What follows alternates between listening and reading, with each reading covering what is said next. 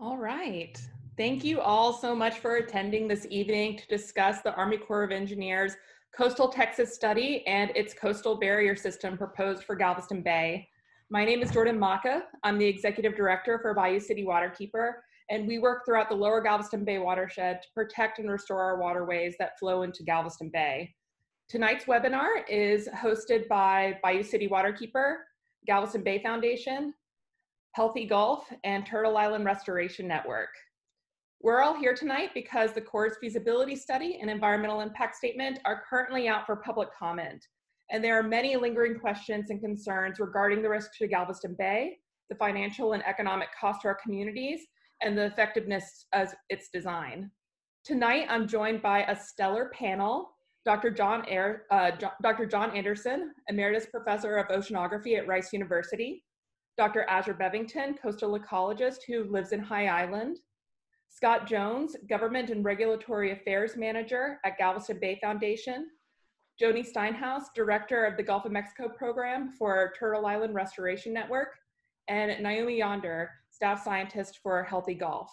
I'm going to turn this over to Dr. Azure Bevington to get us started. Thank you again for joining us. And oh, as a note, before I forget, if you would like to ask any questions throughout the discussion, please submit your question in the Q&A box or in the chat. We'll be monitoring both. We're going to try and make this as conversational as possible. So please feel free to give us your questions and we will answer them as they come up in the presentation. So thank you all so much again for joining us, and let's get started. Thank you very much. Thank you, Jordan, for that wonderful introduction, and thank you everyone for joining us. I'm going to just jump right in and make sure, there we go. Make sure I can change the slides. So just an outline of the presentation, and like Jordan said, as I'm going through, if you have questions, please just put them in the chat or the Q&A. And we will try to answer them as we're going over that topic. So what I'm going to do first is go over an overview of the plan, the costs, the order of implementation, and then we're going to get into the concerns. So at the end of the presentation, we'll talk about the concerns, the environmental concerns, comparisons to other gate systems throughout the world that have been built, and then delays that this could potentially pose to smaller, more easily implemented projects, and then what you can do, how you can help to push for better projects, push for improvements on this project, and request an extension and where you can get more information. So we'll go through some details on that as we go through the talk. So how did we get here? A lot of you have been involved in this for a long time.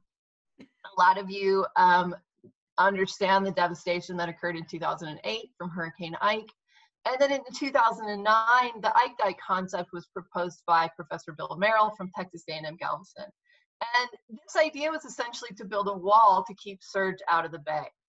And, I understand his desire to do that, to protect his city and the surrounding communities. And other options were also presented by the Speed Center and GCC PRD. But they all sort of focused on stopping surge at the coast. And unfortunately, storm surge can't really be stopped at the coast. The surge goes into Galveston Bay. Galveston Bay is an estuarine system where salt water from the Gulf of Mexico and fresh water from various rivers mix. And, that system is designed to and has always undergone storms and storm surge and wash over associated with those. And so it changes the system fundamentally to even propose this. And if you were able to do it, which is an extremely tall ask, it would be very detrimental to the system. And so in 2014, the U.S. Army Corps initiated this study that we're going to talk about today, Coastal Texas Protection and Restoration Study. And so the Texas GLO is identified as the non-federal sponsor for the study portion. They will not be the non-federal sponsor for construction of any aspect of this project. And we'll talk more about who the non-federal sponsor will be for the project. And then in 2016, the Army Corps declared its intent to prepare this draft feasibility study and environmental impact statement. And those are the reports that are released. Now, the first draft was released in 2018, and it met widespread community opposition. It originally called for levees down Highway 87 and 3005, essentially leaving large portions of those beach communities in front of surged levees. And so it was unacceptable to those communities, and really just showed, in my opinion, that the Army Corps didn't really understand how those communities worked and what the value of those communities was, and what, so what they did is they went back to the drawing board, and I commend them for that. And so they've now released the second draft of the plan. It was released at the end of October. It was released the Friday before the presidential election. So a very, very busy week. So if you missed it when it was initially released, that is understandable. But we now have until December 14th for the public comment period. We are working on trying to get an extension. Numerous people requested, numerous organizations. These organizations that are hosting this webinar have requested an extension, and we'll give you information on how you can also request an extension of the comment period. So this is the project timeline released by the U.S. Army Corps. And so we are currently here in yellow, and this is where we have the opportunity to make comments on the draft report before it is submitted to Congress for authorization and appropriation of funds in the spring of 2021. So very soon, this will be finalized and sent to Congress. At that point, U.S. Congress would have to authorize the study and appropriate the funds for it. And at that point, they would begin engineering, design, and then construction. And the soonest that we would see any construction, at absolute soonest, which is very, very unlikely with a project of this scale, is 2025 to 2028. And the absolute soonest that we would see any flood control structures completed would be 2035 to 2053. And I'll talk about this throughout the presentation, as will the other presenters, but we need flood protection sooner than that. There's a number of projects that could be implemented much sooner and at a much smaller scale than this enormous project. And I'll go through the timeline and the cost in more detail as we go along. So what is this Texas Coastal Protection and Restoration Study? It refers to this draft proposal that was put together by the Army Corps and the Texas General Land Office. And it does focus on the entire Texas coast to some extent. So on the figure on the right, the figure on the left, you can see that in the green squares, these are restoration projects. So there's an enormous amount of coastal restoration of natural areas in the plan, which is very sorely needed along the Texas coast. But then in blue are these storm surge protection structures. So these are coastal storm risk management structures. And you can see there's a tiny area in South Padre where they propose beach renourishment for storm protection. But the vast majority, $23 billion of this $26 billion project are located in Galveston Bay and along this upper part of the Texas coast. And so the gate systems alone are $14 billion of that. And the only other flood protection feature in this plan is the South Padre, and it's only 60 million. So essentially the project very, very much focuses on the upper Texas coast in terms of storm protection. And this part is often referred to as the coastal barrier. We've, names like the Ike Dike, the coastal spine have also been used. The coastal barrier is the term that the Army Corps uses, and so we've basically tried to use that consistently throughout this. But it refers to similar types of structures where you're building a wall along the coast instead of working with natural processes and how barrier islands and peninsulas actually work. So this coastal barrier system is by far the largest part of the project. So the stated purpose of the plan and the stated purpose of the study that the Army Corps and the Texas GLO undertook was to identify coastal storm risk management and ecosystem restoration measures that would, and this is important, I want to read this directly from the wording that's used in their plan, and that their purpose was to protect the health and safety of Texas coastal communities. and to reduce the risk of storm damage to industries and businesses critical to the nation's economy, as well as address critical coastal ecosystems in need of restoration. And all of this, because the project is proposed to be undertaken with federal money, must be done in compliance with the National Environmental Policy Act, which is referred to as NEPA, NEPA. And so what this law requires is that there be an evaluation of all relevant environmental and community effects of any federally funded project. And this is generally completed for a complex project like this by preparing an environmental impact statement. And so the question comes to, did they achieve these goals? And I think that they think they did. I don't think they did, as well as numerous conservation organizations and people along the coast. They have not and looking through this plan, we learn more and more that they have not completed an evaluation of the environmental effects of the proposed project. They talk about doing that in future supplemental environmental impact statements after they receive funding from Congress, but they have not yet done that for the vast majority of this project. They have not provided adequate design detail for the public to comment on the plan or its effect. The proposal actually puts smaller scale flood protection off for many years after an enormous gate system has been designed and built, which in my opinion leaves communities and industry vulnerable to flooding. It does not work to protect the health and safety of Texas coastal communities. And so go more into the plan. So if you would like to learn more about this, and we'll have more about this at the end also, but if you're able to screenshot this, and then Jordan from Bayou City Waterkeeper will make sure to send out links to information for everyone that's registered. But you can download these reports from coastalstudy.texas.gov, which is the website put together by the U.S. Army Corps. We've also created a zip folder, which you can download, which makes it a lot easier. There are 2 large studies, and then there are 30 or 50 supplemental appendices with information about various aspects of the plan. And so they've been grouped into these folders so you can download these more easily.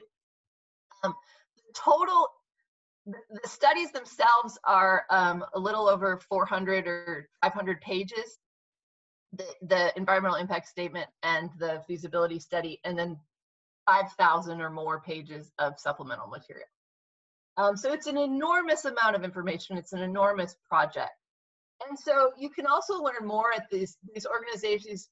These have put together fantastic websites that talk about various aspects of it, that talk about portions of it that are particularly important for their members and for the focus of their conservation work. Turtle Island Restoration Network, Galveston Bay Foundation, and Bayou City Waterkeeper.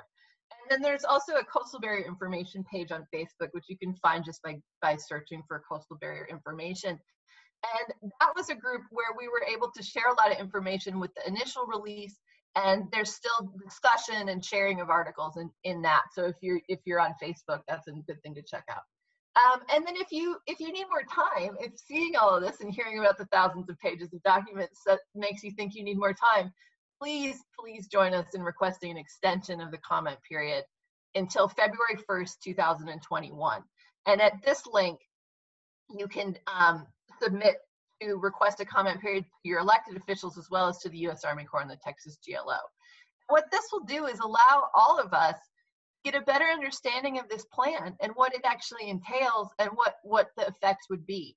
So with the cutoff of December 14th, during a very busy and complex holiday season, when all of us are trying to figure out how we're going to deal with the pandemic and our families and all of that, we need more time. I mean, we need this to go into 2021. The Army Corps actually delayed the release of this plan by almost a month because they weren't ready. Because, like everything else in 2020, everything took longer than they thought it would be. I understand that. But please give us more time. They assured us for years that they wouldn't release this during the holidays again, like they did 2 years ago. And then they did. And when we asked for an extension, they have not been forthcoming in it. The extension was originally requested in September when we found out about the delay. So please, if you would like more time, please join us in talking to your elected officials and requesting this extension. So now to go into the plan. I'm going to go through quickly the details of the plan and the components in Galveston Bay and around the Galveston Bay area. And then we'll move on to talk about the concerns after I go through the structural details.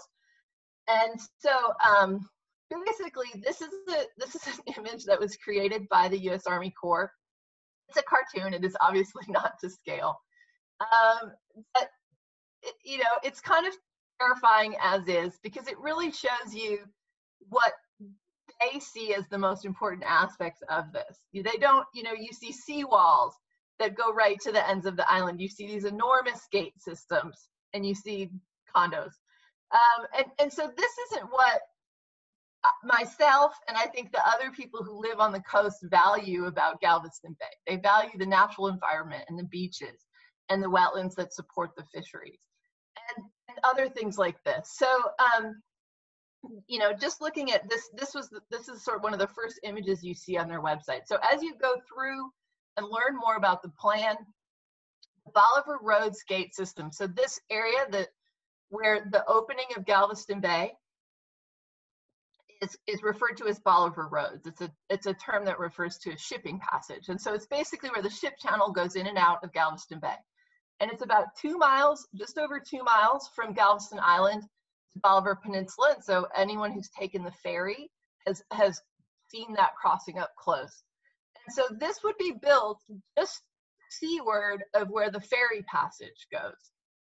So the ferries would be on the Galveston Bay side, and then these gates would be towards the Gulf of Mexico. And so it will include, and I'll go through each of these gates in a little bit more detail, but the sector gates here are what would be on the large ship channel passages.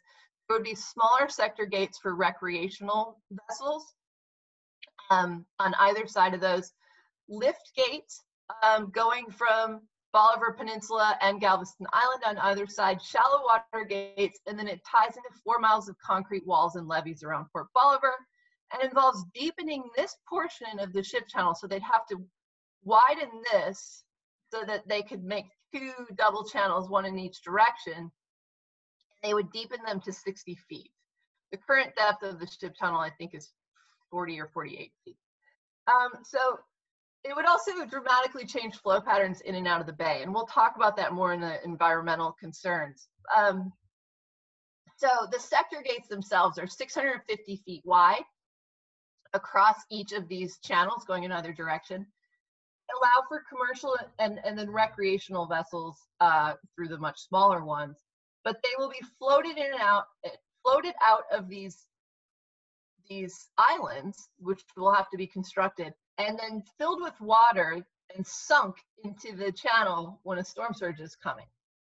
These gates have been used multiple places around the world. It's not a new design.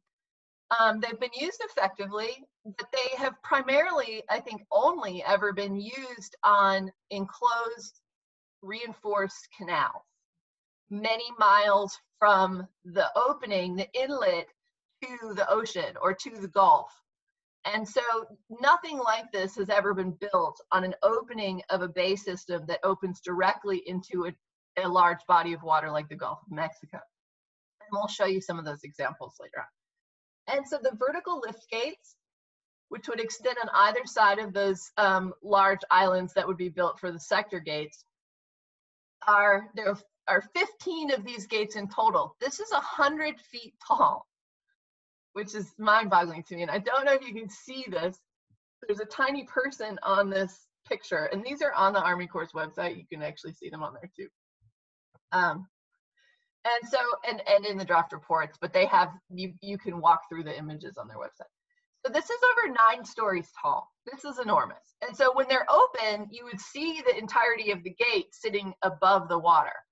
And then when they're closed, they would go down below the water. And so they'd be lowered before a storm, and then similarly, they would open back up. Following a storm, will sediment be washed up against these? Will that jam the hydraulics that need to move up and down? I mean, will debris be trapped? I mean, if we get a storm and we have a lot of debris on either side, what will happen to this? And will these be functional? There's a lot of questions that haven't been answered. And so on the other side of these, there's shallow water gates on the Bolivar side. So the portion just west of the end of the Bolivar Peninsula is very shallow, less than 6 feet deep. They would use large box culverts with vertical sliding gates inside of them. They'd just be much smaller than the big vertical gates. And so this is an area where, if you can see, there's a person walking on here. So this is a much smaller structure. The gate would be housed in this portion behind the person walking and then would lower down.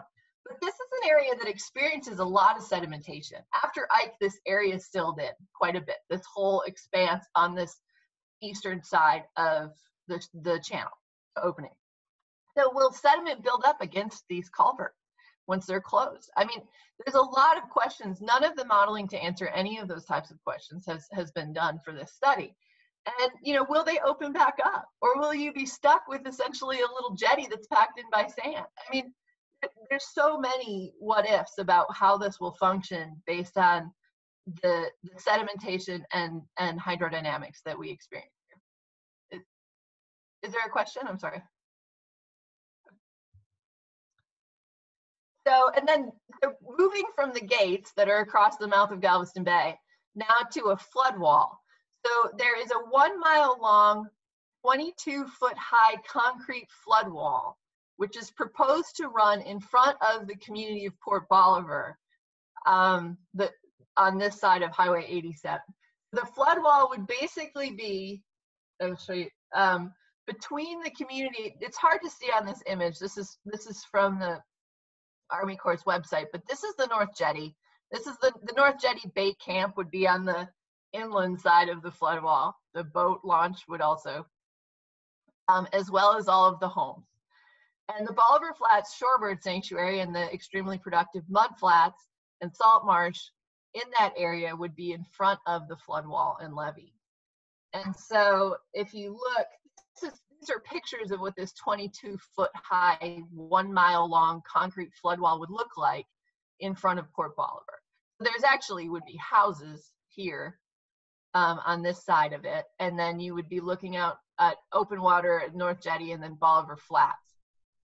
So this is something that's extremely problematic for that community that's built around access to the water, views of the water and the flats. And then that would tie, that flood wall, that 1 mile long flood wall would then tie into levees, which is the purple line.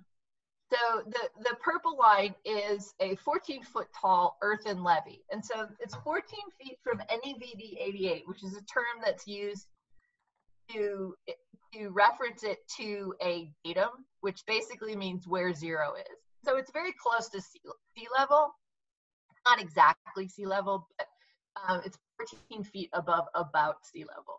So if you think about if you're standing on the ground and the ground is about 5 feet above sea level, then the levee would be about 9. Hey, Azure, I have a quick question about the ferry and where it's going to be placed. Is it going to run along the, is it going to run parallel to the gates? Yes, so you can see on this map, are you able to see my cursor, my mouse when or are you not? Very small. Okay, I wish I had a pointer that was better, but unfortunately, so you can see on this map, Highway 87 extends out to the, it's inland, it's on the Galveston Bay side of this structure. And so the ferries would run behind it. The ferry comes out, the gates tie into Fort Travis. So if you think about where Fort Travis is, and then Highway 87 is north of that, you basically are coming out behind it, and the ferry would run behind the gate and then go into the ship channel behind Galveston. And so it wouldn't necessarily impact where the current ferry transit is, I don't think, but I'm not positive about that. I'm not that familiar with that aspect of it. But I do know the ferry would be inside Galveston Bay behind the gates.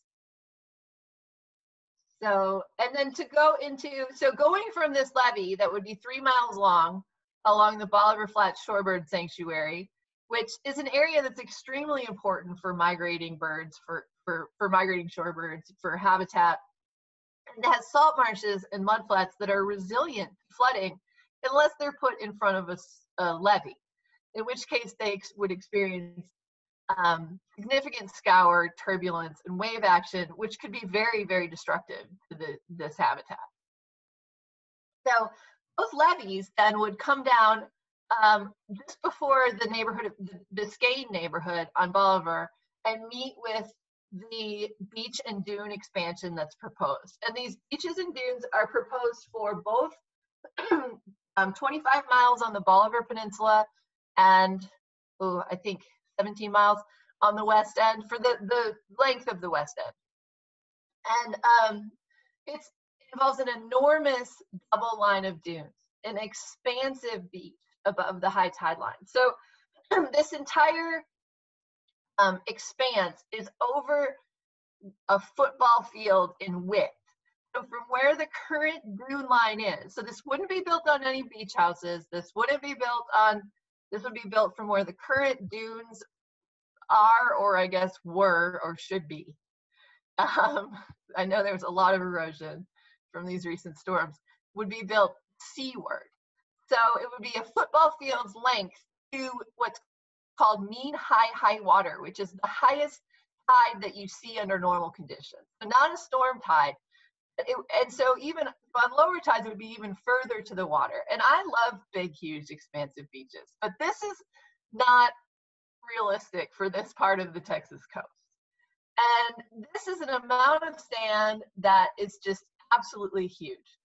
And it's frankly unnecessary for what we need. There are areas of the Texas coast that are eroding rapidly, in the Barrier Island and the Peninsula.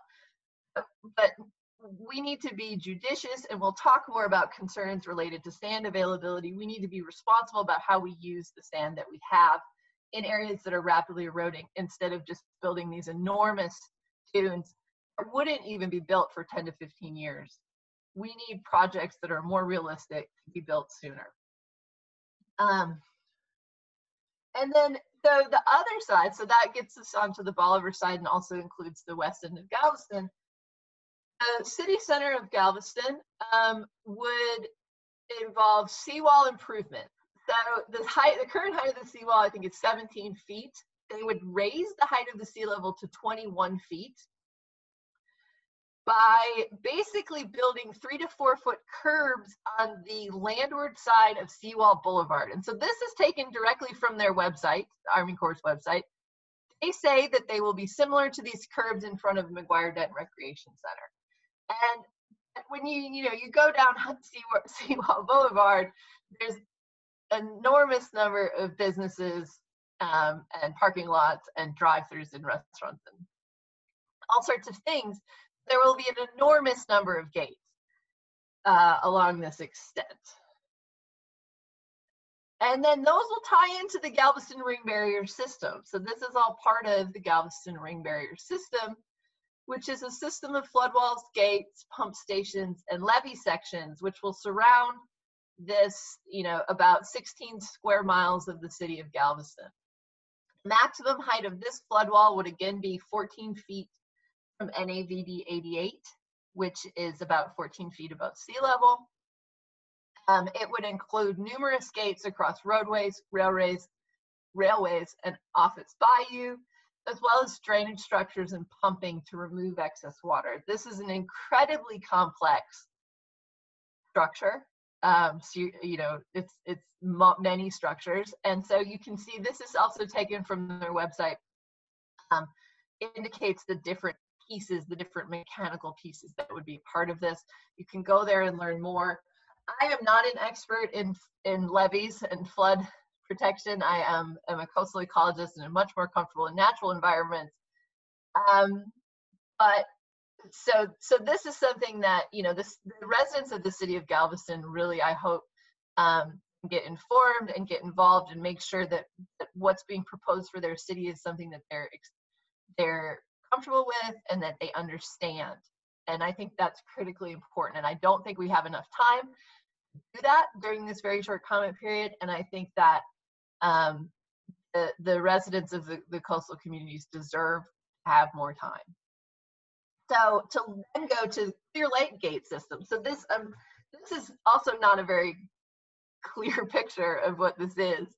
But I also took this from the Army Corps' website. I wasn't able to get a more clear image. But what this would be is a 75-foot floating sector gate. So it would be open, but it would close over a 75-foot area at the southernmost inlet into Clear Lake. And then there'd be a circulation gate at the northern inlet. And there would be pumping stations for when these gates are closed. And then a flood wall system along 146, just going up to higher elevation areas. A similar system at the inlet into Dickinson Bayou would be a gate system. To be a 100-foot wide sector gate at the entrance to Dickinson Bayou with pumping stations as well. And this would again tie into higher elevation areas along Highway 146. These are much, much smaller structures and anything at the mouth of the bay. And similarly to Galveston, I think these are things that these communities need to be aware of, need to get involved and get informed on what this looks like, and push for their elected officials and representatives to make sure that they're getting what they want in terms of flood protection in those communities. And then the last piece of this, which I kind of think should be the first piece of this, is non-structural improvements. And so what this term, which is not a very good term if you're talking about, because it's not very clear what it actually is, but it really does refer to anything basically that you can do to reduce damage from floods other than building levees and gates. So elevating buildings, changing building codes, elevating new construction, retrofitting old construction, flood-proofing businesses, regulations, building new building codes, like I said, and also, and this is recommended in the plan, but also improving drainage. But this is recommended in this plan, but just for the mainland communities up near Seabrook and that area. And so what my question is, and a number of other people have, why is this not recommended everywhere? I mean, this is what you do after a flooding event like Harvey. You build back higher and better. And this would reduce damage from all types of flooding events. And the U.S. Army Corps and the Texas GLO are very upfront when they're asked about, will this help from a Harvey-like storm? They say that they were not given the directive to do that when they initially were given the study directive in 2014, before Harvey happened. And the fact that they did not pivot in any way after Harvey is unacceptable, I think, and something that local communities and the local officials need to be pushing for. These if we're going to do flood protection in the coast, we need it all to work together. We need the measures that will protect from storms like Harvey to work with the measures that protect from storms like Ike. And so this is actually much less costly. It is not cheap, but it is much, much less costly than $26 billion for gates. And so this is just this area in blue on the map near Seabrook and LaPorte that they recommend is about $220 million for that area. And so you could extend this to other communities for much less than the cost of a lot of the gate systems and things like that. And a lot of communities are already doing this. This is already happening up in the Bay Area. This is happening on Galveston. This is happening on Bolivar. Bolivar was devastated by Ike and is built back better, higher, and stronger. And I really think that this should be a model for how you deal with communities that are located on the coast. You have to accept the realities of that storms are going to happen. You have to build in a way that you're responsibly dealing with that risk. And so how much will all of this cost? So a lot. It'll cost, the entire plan is $26.2 billion. That's for everything. That's for the non-structural, that's for ecosystem restoration, that's for all the gates and the levees, and the dunes. And so the Bolivar Roads gate system, though, is the largest piece of that. Just the gates, not what they term the whole coastal barrier, which includes the dunes, but just the gates, the 2 miles of gates across the opening of Galveston Bay, is $14 billion. It's 53% of the total cost. That's enormous. That alone may actually be bigger than any other single project that the U.S. Army Corps has ever done in their entire history. I have to check that, but if someone knows, I would like to know, because that is enormous. That's just the gates. And so what I think is that, and these are based, just as a reminder too, is these are based on 2020 construction costs. So by the time they get to these, construction is going to be much more expensive. And so it's only going to increase into the future. You could do, so, looking at the total project cost, looking at the cost of just the gate system, $14 billion, you could do the rest of these for less than half of the total cost of this project. You could, you could expand non-structural measures to other communities for a fraction of this that would reduce risks from all types of flooding immediately, as soon as that money was made available, and also spur economic development, because you have to hire companies do this, flood protection and elevating of homes. Ezra, I'm going to interrupt you for a moment. Mm-hmm. So there's a question about the cost on the dunes in this budget. It doesn't seem obvious. Okay, yeah, let's see. I have the chat box open, but I'm not seeing it. Can you read the question? Where does the dune cost go in this budget? Oh, so I'm not sure. So if you go down the list, the Bolivar and West Galveston Beach and Dune system. So it's the third one above the total project cost. It's $3.6 billion. And that's for the dunes. Both Bolivar and West Galveston. There's also some beach nourishment on South Padre, which is below that. That's $60 million. It's much less. It's much less extensive. It requires less sand.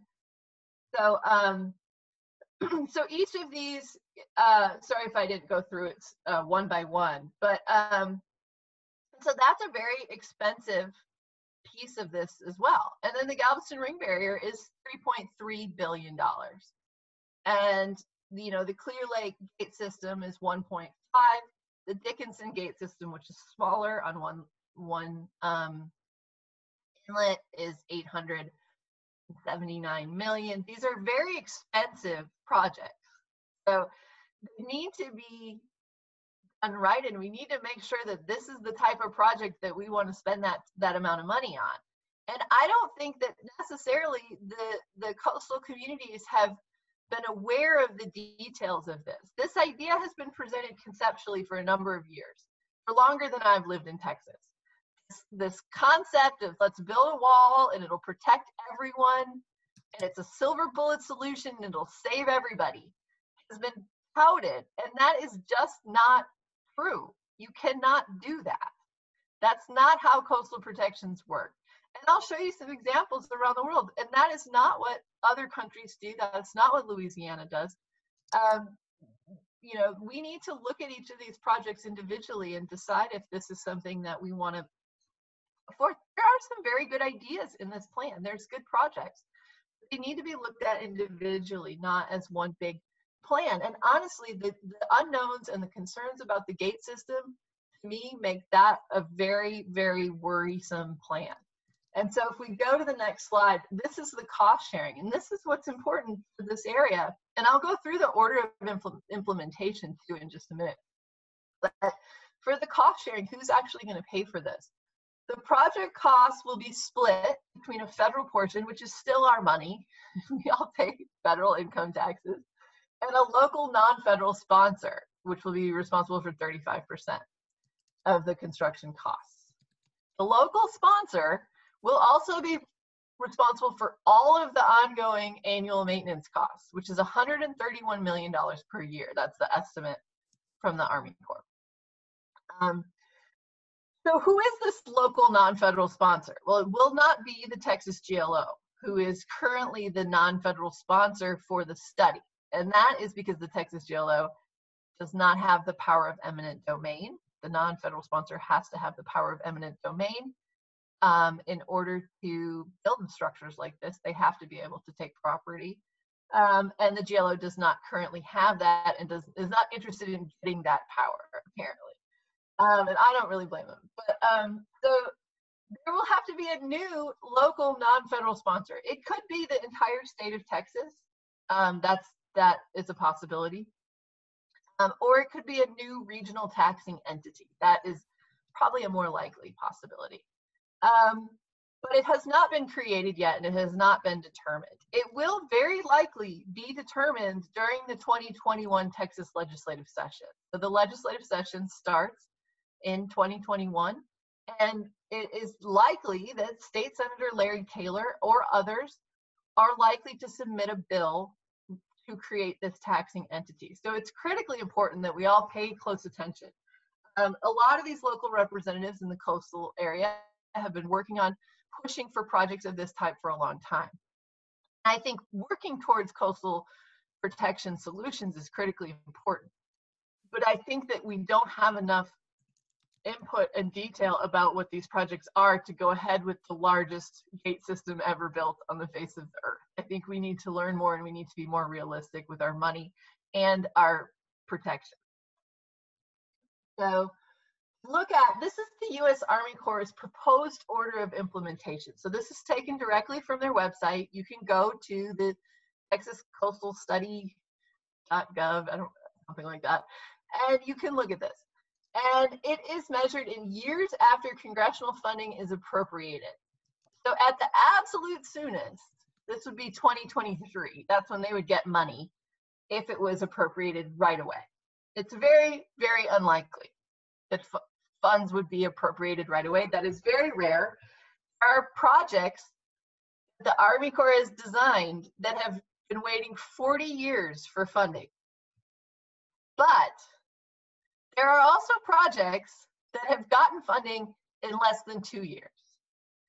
And so that is a possibility. As soon as it goes to Congress, Congress could decide, authorize it, and appropriate funds at any time. And so we would just be sitting and waiting for them to do that.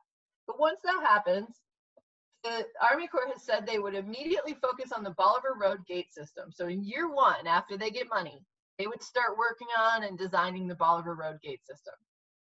It wouldn't be until year 9 or 10 they would even begin working on the beach and dune system. So if you're here, if you're in Bolivar and you're on the West End and you're like, yay, they're gonna build me these giant, totally unrealistic dunes of my dreams, it's gonna be a little bit. And, South Padre will get their sand right away, but we won't. And, that's because they're so enormous. This is incredibly difficult. This is not normal beach nourishment that we see on the Texas coast. And so, mitigation is what they need to do, where they need to restore natural areas for what they destroy.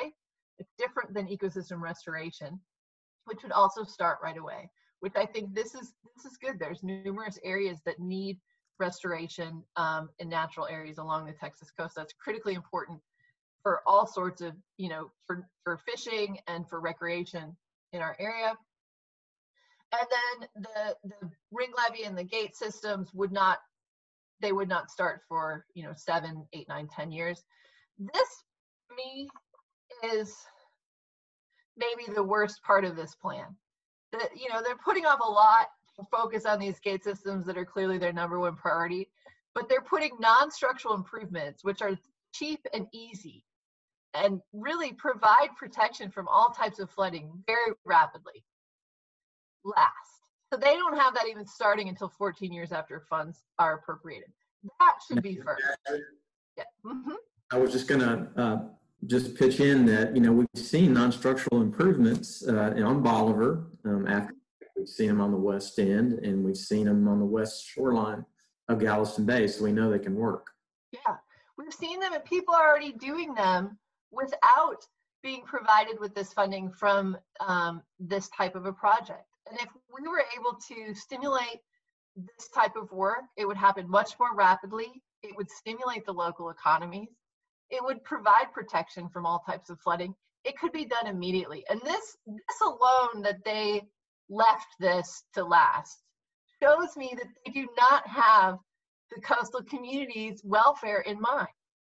This is easy and cheap compared to the rest of this.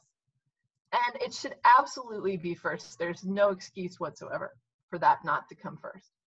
And so, you know, I think, you know, I'm going to keep reiterating the projects that I think are more important from a coastal, for the coastal environments and for the coastal communities where I live and work, are these smaller scale projects that can provide protection with less environmental impact, less environmental damage, closer to the communities that need protection, and in a way that those communities can be a part of it and understand what the project is at a scale that is reasonable from a cost perspective. I mean, $26.2 billion in the state that our economy is in the state that our, you know, workforces in and industries are in is absurd. We need to focus on these smaller scale projects that can provide flood protection sooner.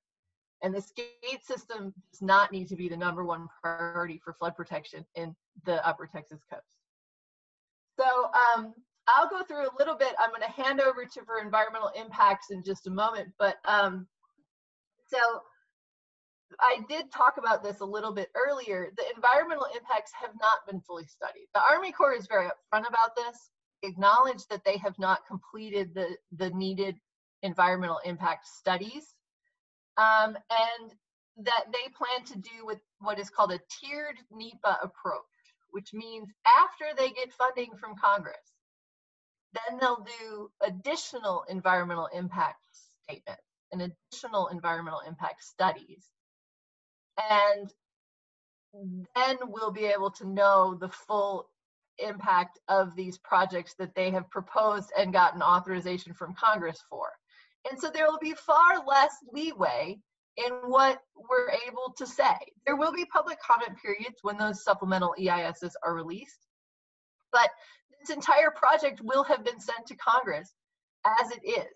And what we need is for these projects to be looked at individually and funds to be appropriated in a way that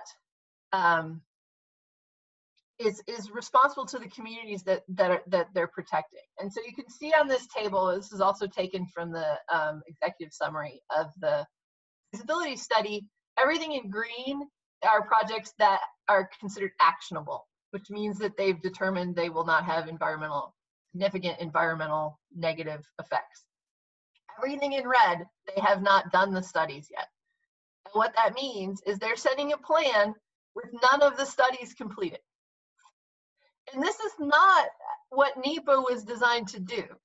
The National Environmental Policy Act was designed so that the community could have involvement and make decisions about effects of these projects on their local environment and on the local community. And so there's a lot of issues with the level. We don't have a lot of information on what the environmental effects of this will be. We know that it will change the bay drastically. We know that it will affect local environments, but we don't have the studies to show what that will be because they have not been done, even though they are required to by federal law. So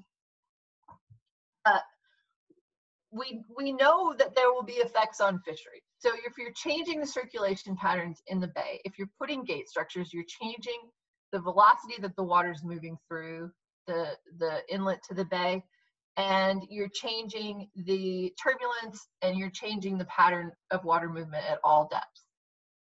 The Army Corps has done very, very basic studies of particle tracking models, which simulate to some degree, not very well, the movement of fish and shellfish larvae. So basically floating, you know, tiny microscopic floating baby fish and baby shrimp and crabs. And the results are extremely limited. They've not really been adequately reviewed by fisheries biologists. They don't appear to simulate known responses of shellfish larval transport and recruitment from, scientists that are experts in those fields that I've spoken with.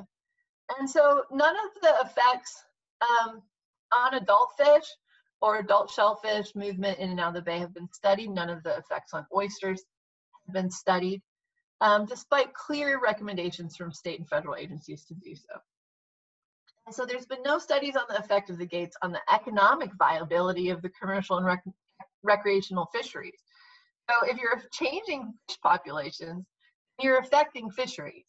You're affecting the commercial fisheries, the economic value of that. You're affecting the recreational fisheries. You're affecting take limits and changes that the regulatory agencies have to put in place to manage those fisheries. And there's an enormous amount of work going on trying to manage flounder numbers in Galveston Bay. Flounder are decreasing in Texas Bay systems, and an enormous amount of work is going towards that.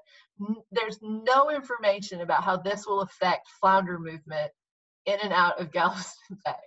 And that alone, to me, I mean, there's so many people who cannot make a comment about this because they're not being given enough information for the things that they care about.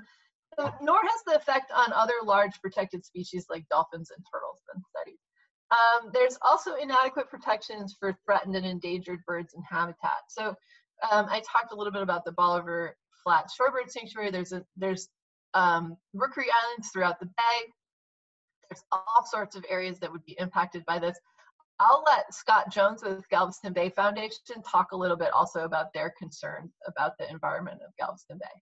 Yeah, thank you, Azure. So, when we commented on the original version of the draft feasibility report and environmental impact statement, we certainly noted that there wasn't enough studies being done on these important species. And as Azure mentioned, we're not really that much further. We've got some particle track modeling that tries to model what may happen to juvenile or larval and larvae and eggs.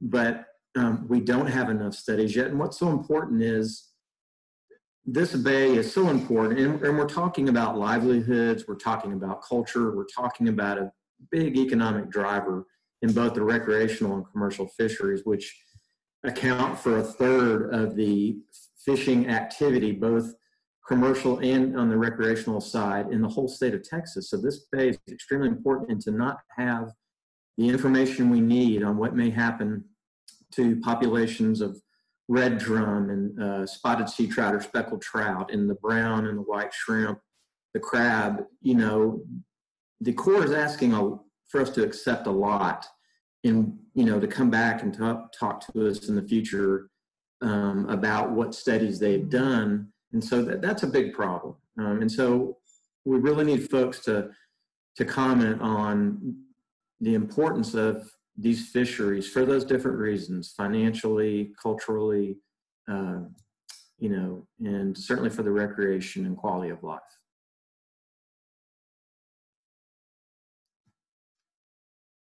Thank you, Scott. Yes, I agree. And I did see one question that came up in here. I'm sorry if I'm missing some of them as I'm talking, but about has there ever been another tiered NEPA process on a project this large? I actually am a member of the community working groups, which were created after the outcry in 2018 because they weren't letting the community know what they were up to. And so I was a number of representatives from all these conservation organizations, as well as other elected officials and just, community leaders and other community members are parts of those. And I asked that question in one of those when they said they were going to do this tiered NEPA. And they told me that the other project of this scale was the Everglades Restoration Project, which is a restoration project to put the Everglades back. I don't know a ton about the details of it. I am pretty familiar with the ecological need, and it's to restore flows and limit nutrient inflow into the Everglades. But it's an enormous, I think at the time it was $8 billion, and that was 10 or 15 years ago. It's an enormous project, and it was done under a tiered NEPA approach, but it wasn't floodgates across an entire bay system. It wasn't anything like this, where the project is causing enormous environmental change from, the natural system, or, you know, not completely natural, obviously, there's definitely human influence, but from the system we currently have. And so nothing like this, to my knowledge, has been done with a tiered NEPA approach. And I asked them, and if, you know, the Army Corps answered with that. Only the Everglades had been done this way. So other people I know are more familiar with, you know, regulatory policy stuff, may know more, but to my knowledge, that's the only other one. And so I will go ahead and let Naomi Yoder from Healthy Gulf talk about some more of the environmental concerns with this project. Great, thanks, Azure. Can you hear me? Okay, great. So I wanted to go over some of the changes in the water flow that is projected right now. And of course, there are many more studies that need to be done. And that's the main point, is that we need a lot more information before we can even evaluate this project. And the Corps with tiered NEPA is not providing that. So one of the things that we're concerned about is changes to tidal amplitude. That will affect salinity. It will affect different types of salinity that make it to the marshes. So they've modeled changes in the tidal prism, which is a fancy term for the volume of water that moves in and out of the bay with the tides. The new plan with the sector gates limits water exchange through the tides by about 6%. That might not seem like much, but that's a lot. That's enough to starve a marsh and a shrimp fishery, for example. There will also be changes in the tidal range because of this. So the tidal range will shrink by up to 7%. The tidal range is the amount between high tide and low tide. So there will be a smaller range, which is also a big problem for the salt marshes and for all of the fisheries. So salt marshes depend on high tides and inundation frequency. So it's not only the amount of water, but this happening on a regular basis. The Corps estimates that over 1,000 acres of marshes will be impacted, and their solution for what to do about that is not protecting those marshes in the first place, but trying to use other marshes as a surrogate for restoration, which is not adequate. In addition to that, some of their modeling is based on the rosy picture of sea level rise, which is not recommended. At the very least, they should use an intermediate level, a middle range to analyze this. Next slide.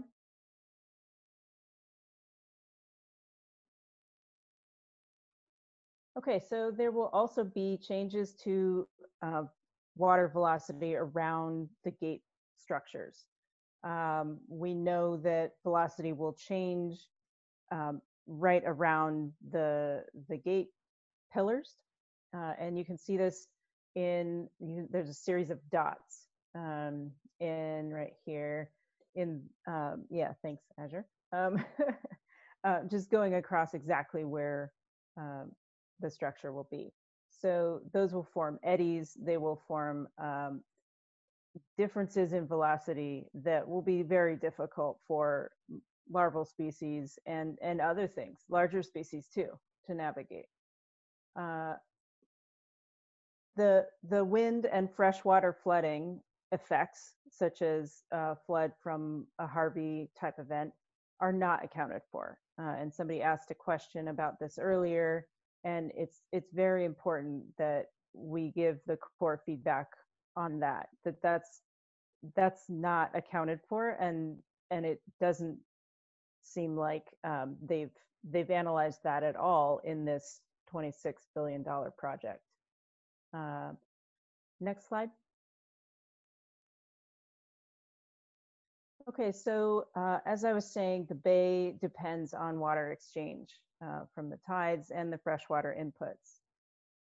All of the modeling runs that they use for this stage of the analysis were with the gates open. We have serious concerns about what happens when the gates are closed and when there are malfunctions with the gates that keep the gates closed for longer than intended.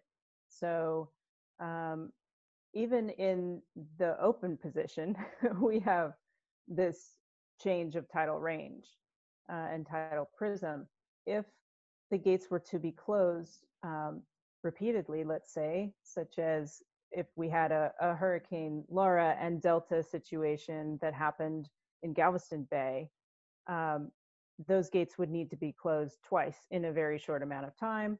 And we would have sediment, salinity, and oxygen all being impaired if that happened. So that kind of frequency of closure is not evaluated in terms of just the water quality.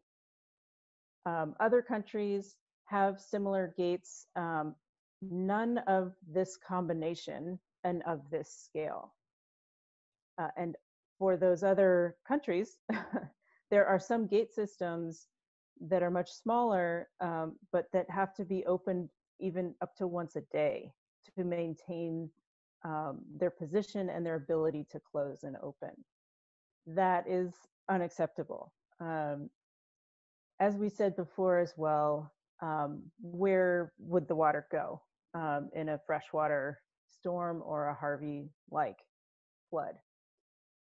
If the gates were closed, which presumably they would have been for Hurricane Harvey, if this were built, the water would have to go somewhere. And so San Luis Pass is probably the first place.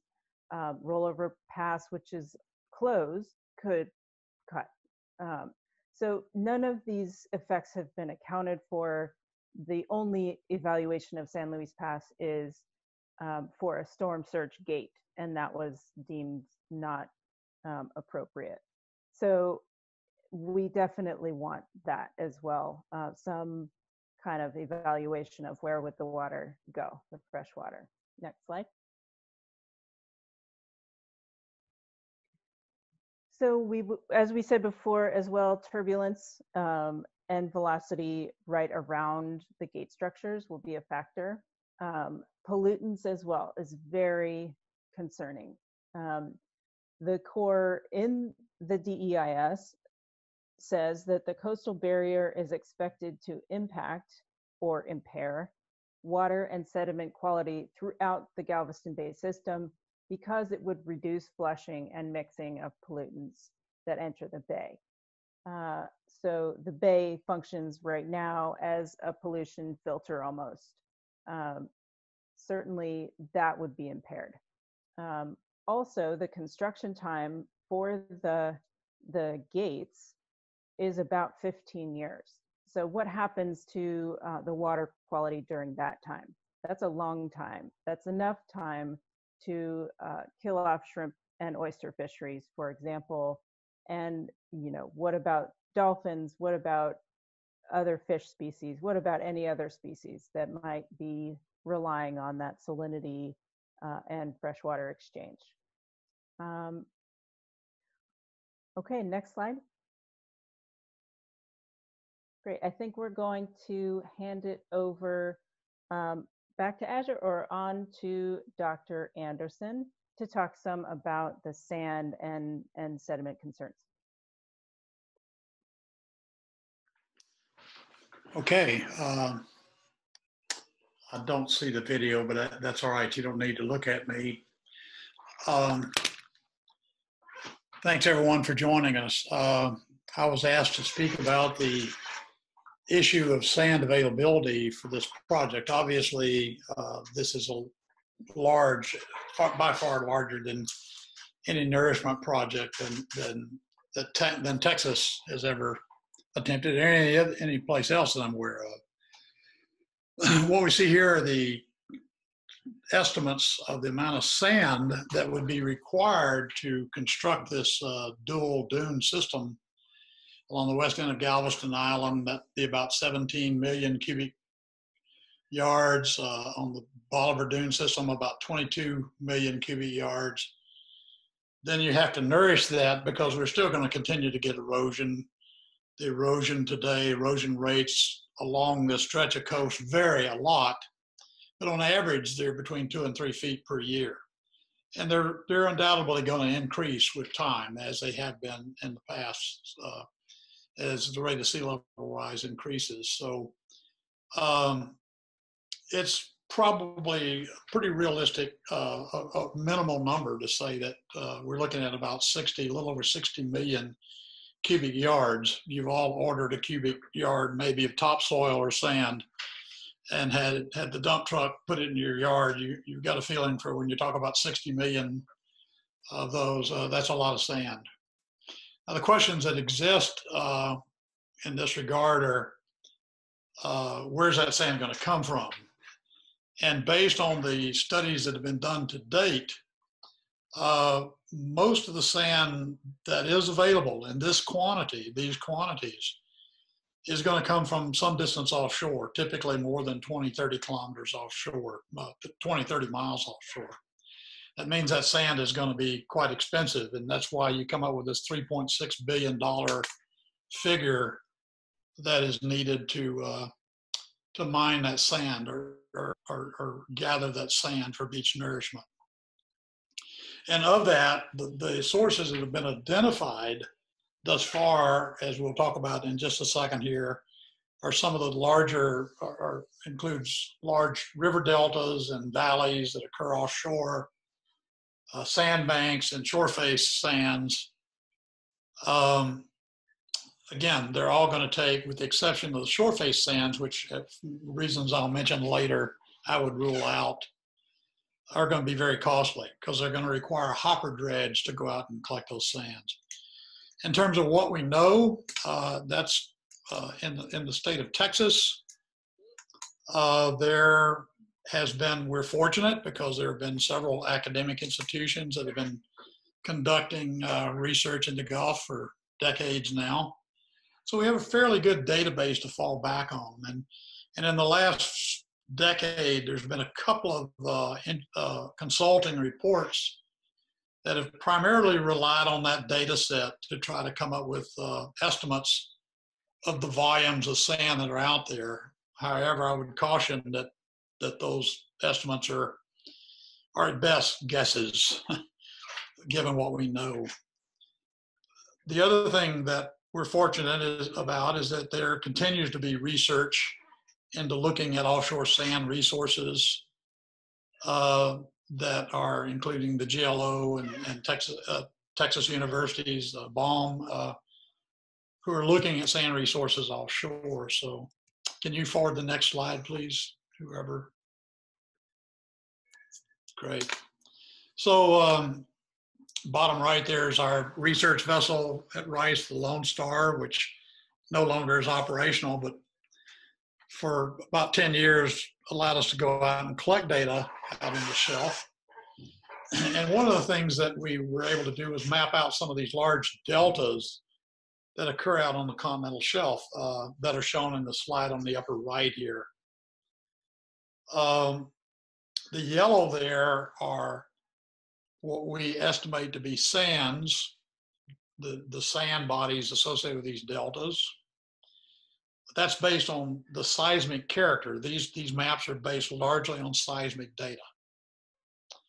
And so when we look at those are actually sizable features. I mean, if you compare them to Bolivar, Peninsula, and Galveston, you certainly can appreciate that there's a lot of sand. And at the bottom there, on the left is actually a seismic section. And in yellow, I've sort of shaded in what is interpreted based on the seismic character to actually be sands that would be on the order, in this case, of about 12 to 15 feet thick. So when you calculate the volumes here, they're actually up in the, millions of of cubic meters. So we are talking about large bodies of sand. The one that is closest, the delta that is closest to the coast is the Colorado Delta. It's a younger delta, and so that's why it's closer. As sea level rose, it was formed later on as sea level was rising. And what you see there is actually a contour map or a thickness map of the sands within that delta. And so if we in fact interpreted the seismic correctly, there's enough sand there to undertake a project of this magnitude. But that's a big if. I mean, again, we have some cores that actually have collected sand. I think one of the really positive things here is that that's actually sand that is somewhat coarser than the sands that exist on our beach today. So that means our beaches would actually be more stable, be more attractive, or like Florida, Alabama beaches than what we have today if we were able to actually use that sand. Next slide.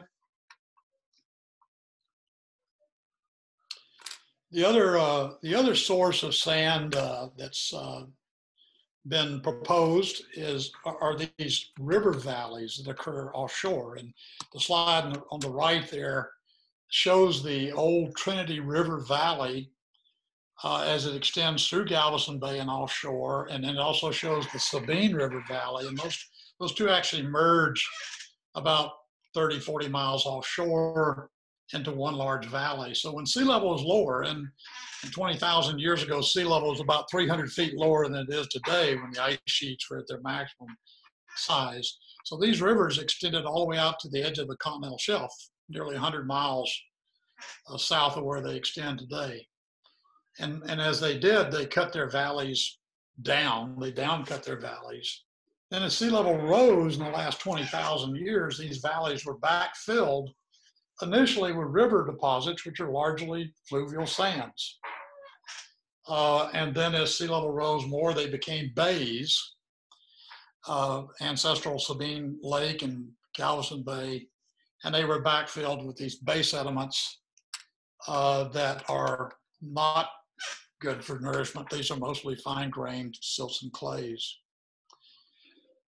The dotted areas here are actually old tidal inlet deposits that are believed to be dominantly sand. And you can see there are several locations out there where we've identified these tidal deposits, potentially sand bodies, which would be fairly, again, large sand bodies.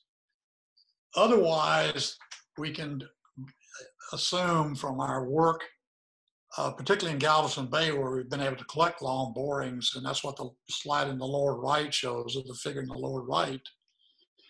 And that figure, that's a cross section that goes right up the axis of Galveston Bay that's using these drill cores that we collected.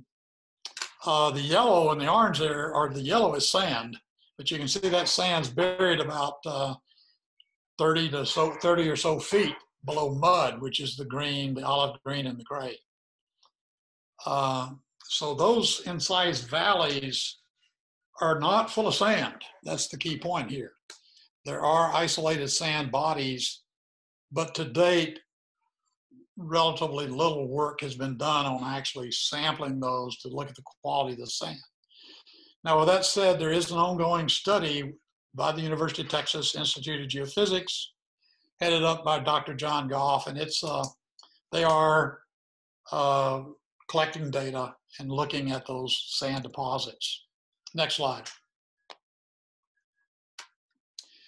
The third sand resource that's been proposed for these massive beach nourishment projects are the sand banks that occur offshore, mainly at East Texas and over into Louisiana, the largest of which is Sabine Bank. And in the late 90s, we actually did a study at Rice on Sabine Bank, collected quite a bit of seismic data, and we collected a fair number of cores. And what we found is that only the top of the bank is actually sand, the upper 3 meters or so. But given the area of the bank, that's again a fairly large volume of sand that's, could be used for beach nourishment. Now, when I talk about all these things, I should back up and say, no one's actually considered, to my knowledge, the environmental impacts of dredging the upper 8 or 10 feet off the tops of these banks. And I think someone may mention that later, but there's a likelihood that these may be unique fisheries habitats, things of that nature. So there's definitely going to have to be some environmental impact studies done to address whether these sand deposits are actually, viable resources. In the case of the deltas, they are buried in a drape of mud. So that means they probably don't represent unique fisheries habitats, as is the case for the banks. Next slide. Now, the last resource that has been mentioned in these reports that have been generated to date, looking at sand resources offshore Texas, actually calls for potentially collecting sand from the shore face, which the shore face is that area from the low tide mark out to about 25, 30 feet of water. And again, I think the estimates that are made here, first of all, are very high. I think they're very much overestimated. And even regardless, this is, in my opinion, the last place you want to mine for sand, because the sand is within that area of the shore face from about the beach out to about 10 or 12 feet water depths. That's actually the active longshore transport system. So that sand is actually already within the beach nourishment system. It moves onshore and offshore during storms, and it moves alongshore during fair weather events. To take that sand is literally robbing from Peter to pay Paul. I mean, it serves no purpose. So I'm actually surprised that it's even been listed by some of these reports as being a viable resource. I might also point out that these slides at the bottom here, first of all, the maps here show our data set, the Rice University data set, cores that we've collected from the shore face, just to point out that we know what's out there. I mean, we have sediment cores, and those cores have sampled these sand mud deposits. And the two graphs that are figures at the bottom here, labeled F and G, those are offshore transects of cores, sort of cross sections, if you will, of the shore face based on these cores. In the case of Galveston, there is a reasonable thickness of sand, at least on the eastern half of the island, but most of that sand again resides in the more shallow shore face. And if you mine that sand, not only are you robbing from Peter to pay Paul, but you're also steepening the shore face. That's increasing wave energy. So that's creating a situation where the shore face becomes unstable. In order to become stable again, it'll take sand from the beach and re-equilibrate that profile. The slide on the right, that's labeled GG prime, that's actually an offshore transect from Bolivar. And what that shows is actually Bolivar is a pretty thin barrier. Most of those cores, those red dots you see are cores. Virtually all those cores went through the barrier. And if some of you remember the days when they were actually mining sand pits on the barrier, those pits would go down about 10, 12 feet before they hit mud, before they hit bay mud. So Bolivar is not a particularly thick barrier. And certainly as you go to the shore face sands are quite restricted. They're quite thin. So we just simply, cannot even think about mining sand from the shore face. That whole idea just needs to be discarded. So to kind of come back full circle here, is there sand there? Yes, there is. There are sand bodies that have these millions of cubic meter volumes. We have not done a lot of sampling of those sand bodies so that the quality of that sand, meaning the size, the amount of mud, is not really well established. There is some data, but not enough to move forward with a project like this. The other point I would make is that it takes time to do these studies. One of the things I believe that's very positive here is that the General Land Office and the BOM folks have continued to fund projects to go out and look at these sand resources. But it takes time.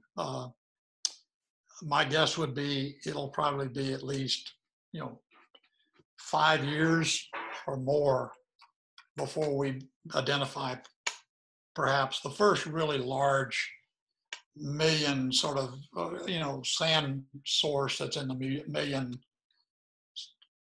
cubic meter category. So we're a ways off.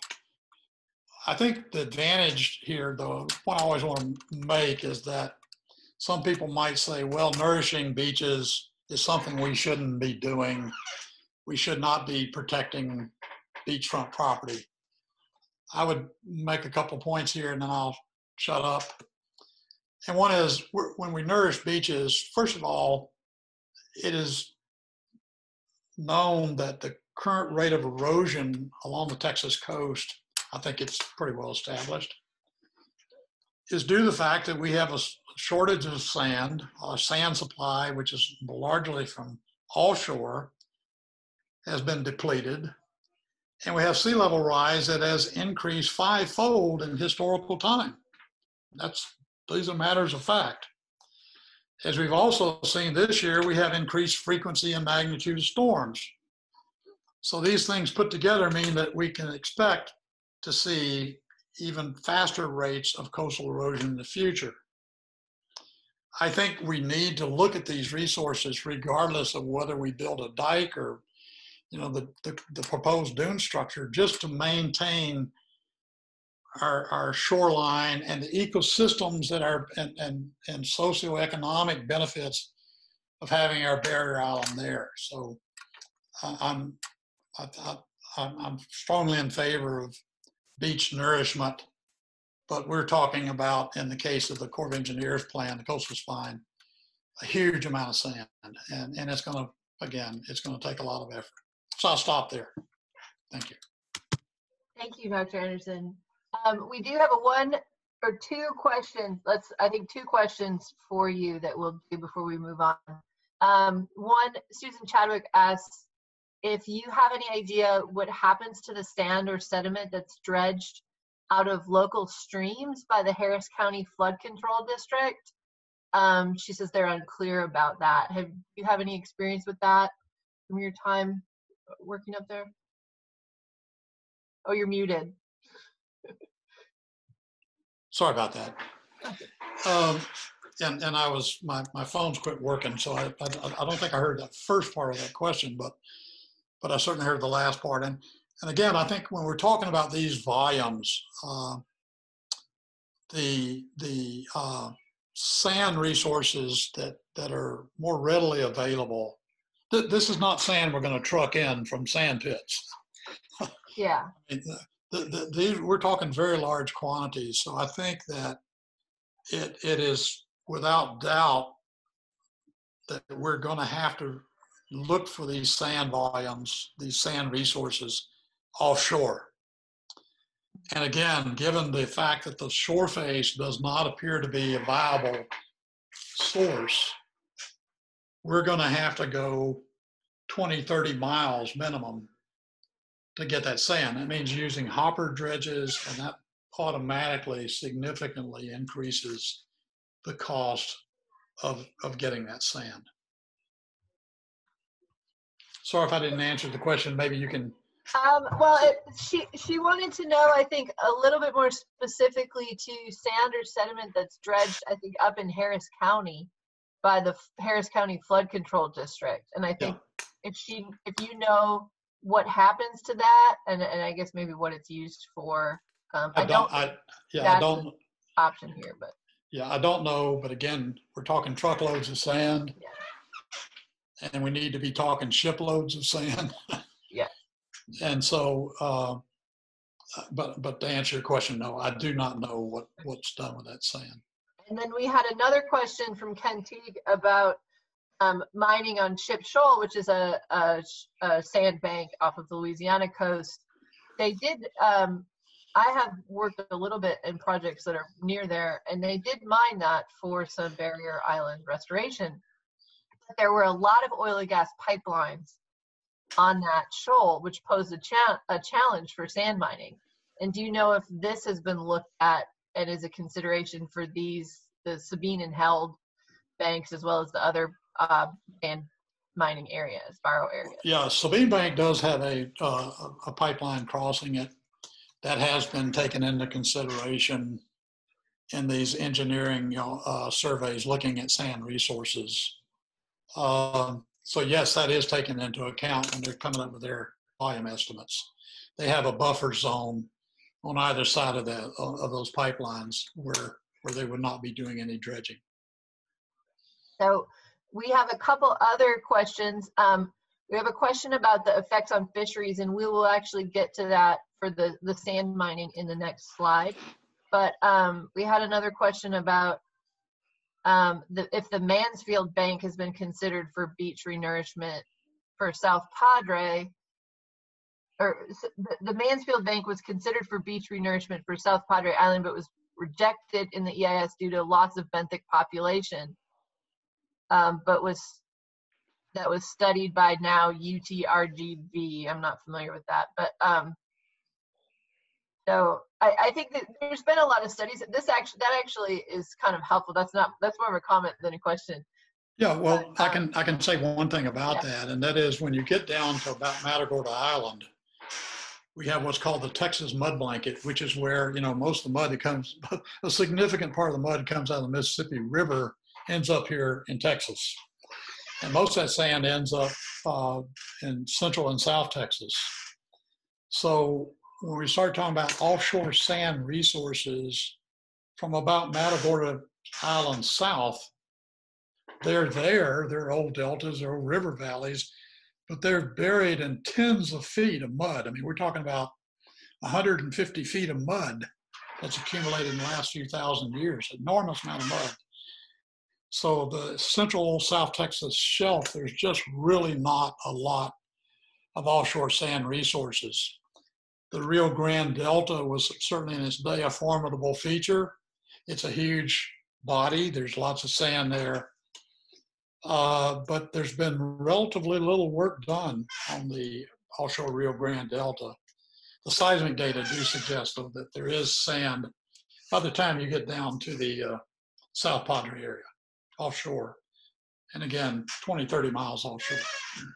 Good. Thank you very much. Just to go on to the next slide, and I'll let Joni talk a little bit also about turtles, because that is very much her area of expertise. But there have been studies that primarily in Louisiana that have looked more at the benthic community on sandy shoals and sandbanks such as this. And they have found differences in what the benthic community is like the worms and the invertebrates that live in the sediment. And so when you have sand compared to a surrounding muddy area, you have different worms and invertebrate species. And so that is what the fish eat. And so they are very important ecologically. They serve as sort of hypoxia refuge. They're higher elevation in a lot of areas.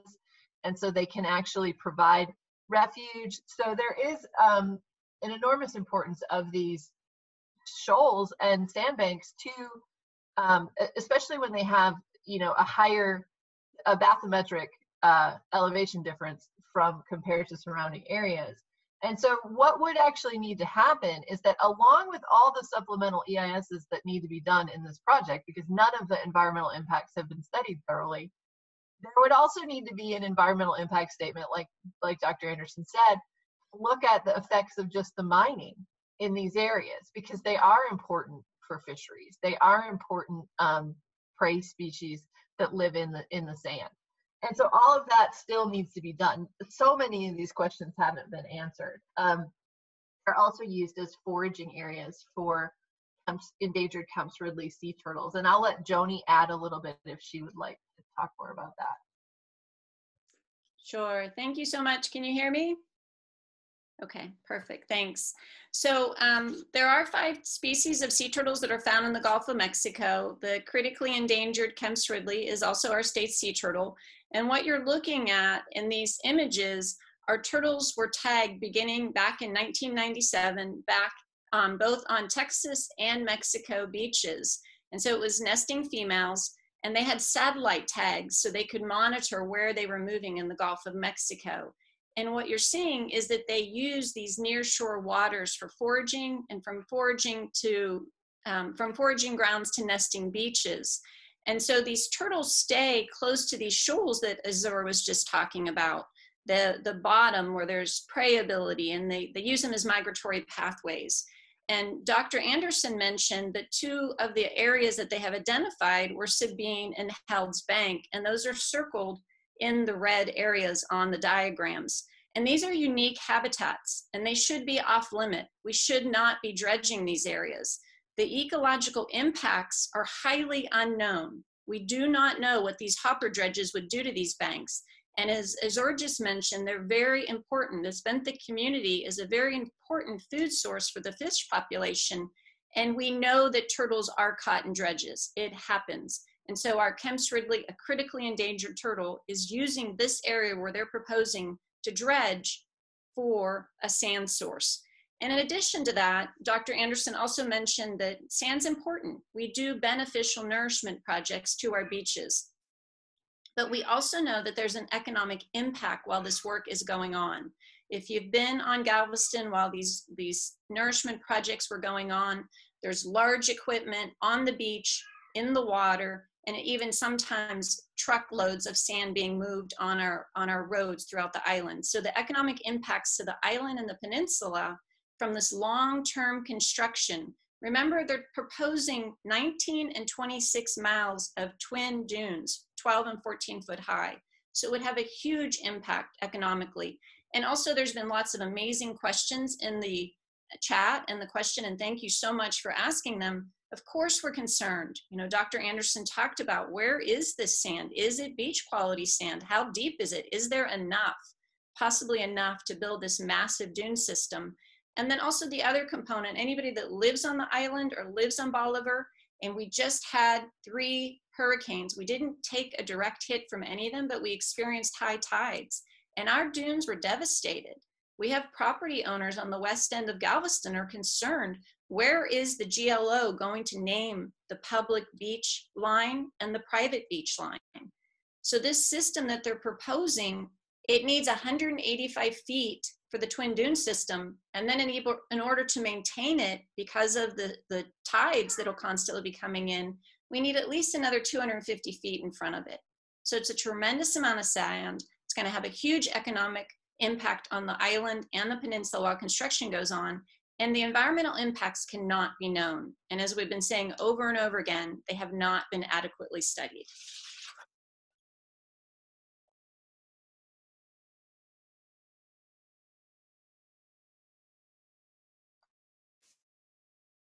I don't know who's next. I'm sorry. Azur, if you want to advance it.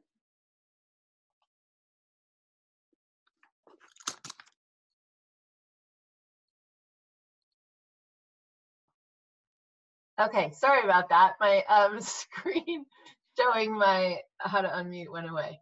So I am going to go ahead and go over a comparison to other projects. So we talked a lot earlier about non-structural protections and beach and dune nourishment. They've been used all over the world. I mean, dune nourishment at a reasonable scale is a very doable thing. Beach renourishment, similarly, it has costs, you know, financial costs, and also costs to, you know, tourism and the ability to use that beach while it's undergoing, which is another reason to keep it at a reasonable scale and not make it excessively huge. Same with non-structural protection. So these are you know, we can compare these aspects to projects that have been very successful all over the US and all over the world.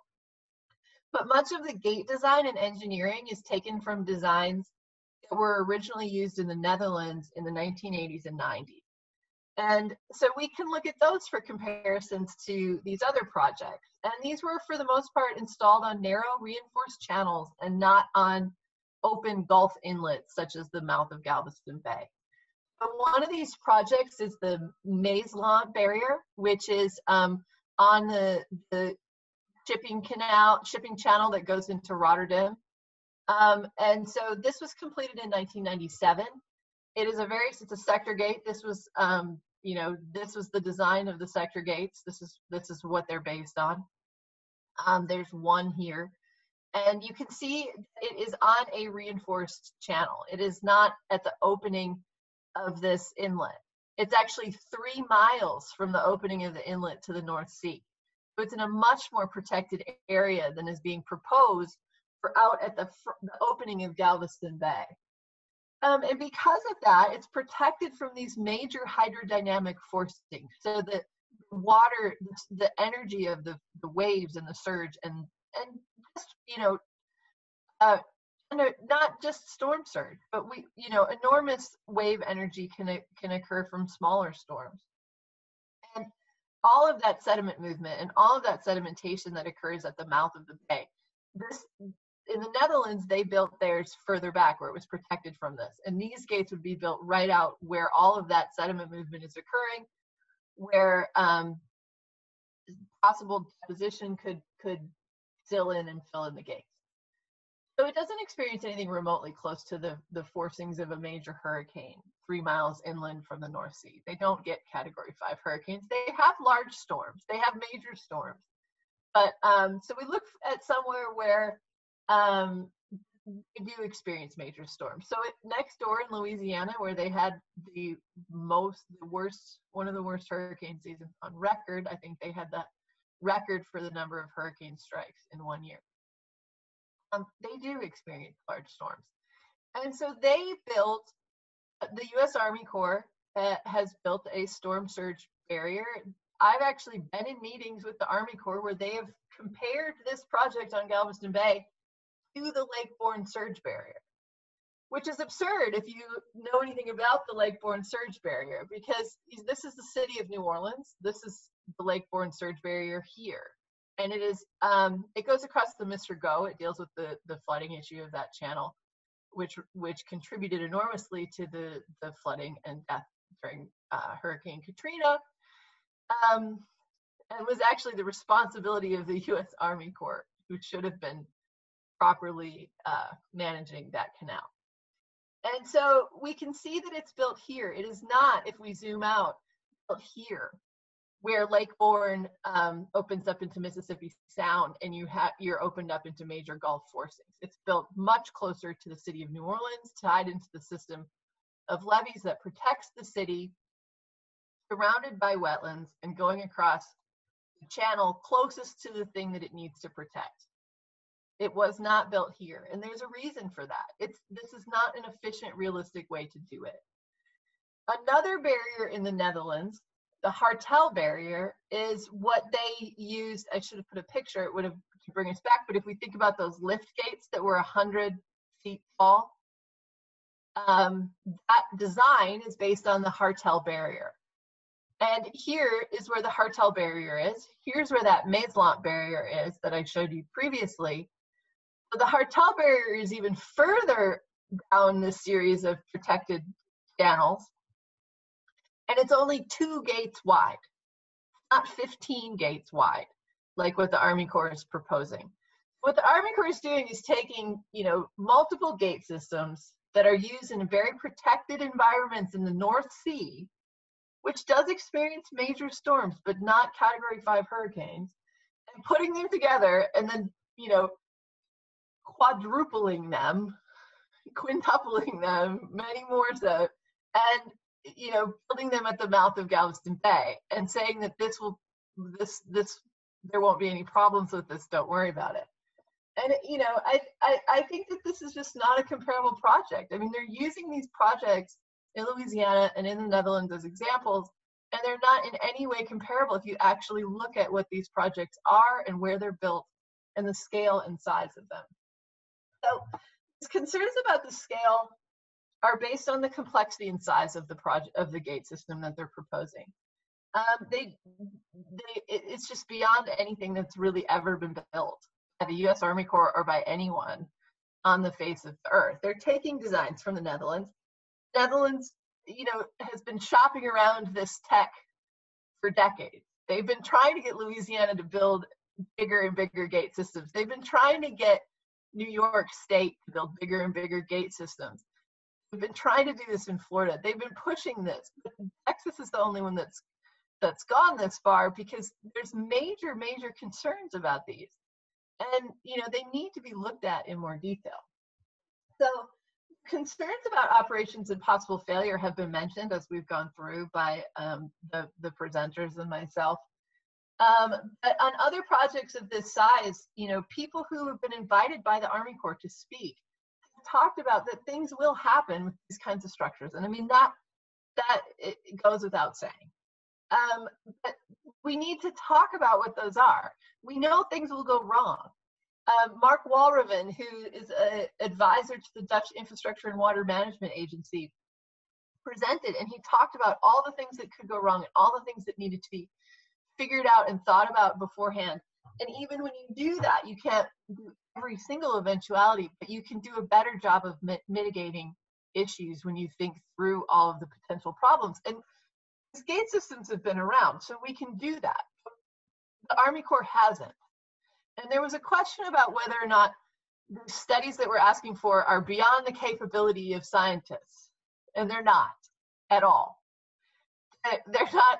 There are numerous very valid scientific models of all the aspects of these environmental and engineering concerns that could be done.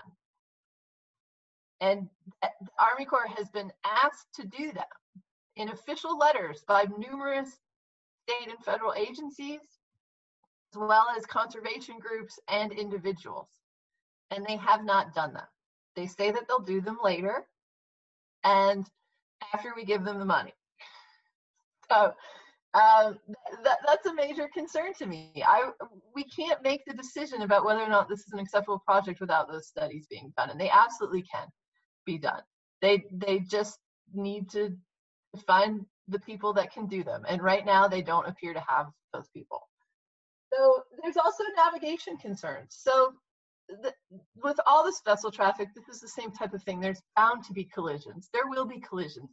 There will be accidental collisions during a storm. Barges hit bridges. Like it happens, and it could be very devastating for these gates. So we need to think through these things. And so there's just so many what ifs. What about inoperability after a storm? What if they couldn't be opened? This is, and I don't think any of us on this panel have completely gone through almost 6,000 pages of all the supporting documentation, but you do have to go very deep to get any information. And so, this is an Appendix D on the engineering, which is a hundreds and hundreds of page long document that supports the hundreds of pages long report. And so this is where they talk about after an event, if one of these gates has a problem opening, there will still be one lane open for navigation until the other gate is able to open. And maybe that makes some people feel better, but it doesn't make me feel better. Because what is that going to do to the environment of the bay? What is that going to do to water circulation and water quality and to the species that are moving in and out of the bay during that season in order to complete their life cycle and reproduce? What is that going to do to fisheries, fish recruitment and fisheries fish populations going forward? There's so many unknowns. And what if both gates get stuck? So it's not that much more likely that both could get stuck. There's only two. And so what if the sector gates can't open? Or what if they can open, but the vertical gates can't because sediment has been deposited and pushed up against them and packed them in? How will they reopen them? If we're out without power for multiple weeks, will they have a power station that's hurricane proof? What sort of generators will be able to power the hydraulics of the vertical lift gates? Will they have to come in on a barge or on a ship? And will that even be possible? We don't really know the answers to these questions. So I think everyone here knows that we need flood protection in this area. We've had too many devastating floods from hurricanes of all types.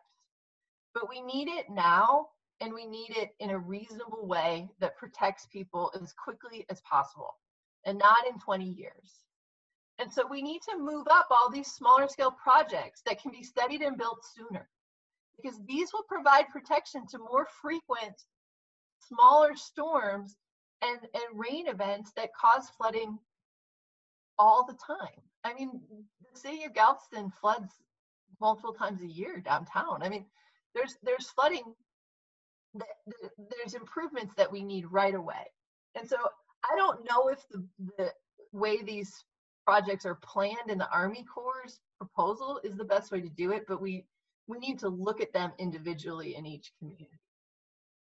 So I'm going to go ahead and hand it over to Jordan, and she's going to go through some of the recommendations that we want to hopefully see looked at. Thank you. Awesome. Thanks so much, Azure, and thank you all for sticking with us. We know that this is a dense conversation, and really appreciate all the fantastic questions that y'all are asking in both the chat and the Q&A. Just so you know, we are coming to a close with our formal presentation, and y'all have been great about asking questions. But if you do have additional questions, please fill them in the chat, and we will answer them as we can. But as we've outlined tonight, protecting our communities is critical. But we can't rely or wait on a silver bullet solution that will take decades to build and can cause significant risk and harm to the Bay. Given the complexity of hurricane risk that's compounded with the challenges and the joy of living on the Gulf Coast, the reality is there's no one solution that's going to protect all of us from the risks of hurricanes.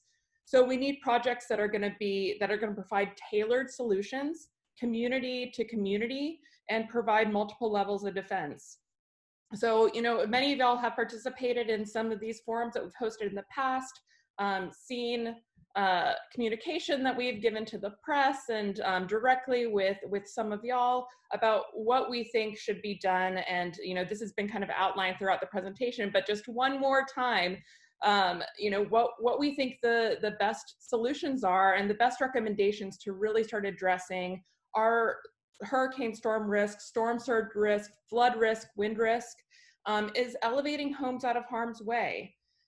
Surge, flood, and windproofing buildings and infrastructure along the Bay and across our barrier islands, nourishing our beaches and dunes in a sustainable way, improving drainage and flood protections on Galveston Island, and then importantly, restoring our wetlands, oyster reefs, building out living shorelines that reduce the kinetic energy of tides and surge and helps reduce erosion, so that we are maintaining these natural spaces that are housing us and are also providing the ecosystem and home to all the wonderful natural benefits that we have by living on the Gulf Coast and here in Texas, on the upper Texas coast. And, after Hurricane Ike, I think a really good example that has been pointed to today and other times as well, Bolivar residents built back in a way that made them much more resilient to hurricane impacts. And they provide an important model for our coastal communities, and that's by providing direct investments into communities to residents to secure homes and buildings from surge, wind, and flood risk. These our problems here on the Texas Gulf Coast are not just with surge. The hurricanes that we've seen, even just this last season, the biggest risks have been from wind and flood, not as much from surge.